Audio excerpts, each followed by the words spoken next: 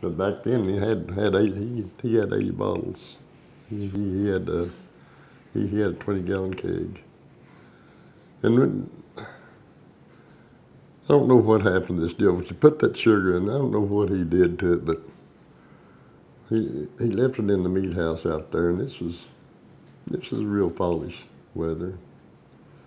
Well, we heard the darndest racket going off, sounded like a small war going on. And Daddy went out there at the meat house, and that beer was a blow. It wasn't the one that I bottled, but there was 60 bottles blew up.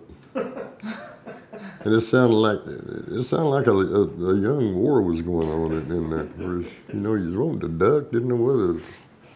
But they was going off like 22 or maybe a shotgun in some cases.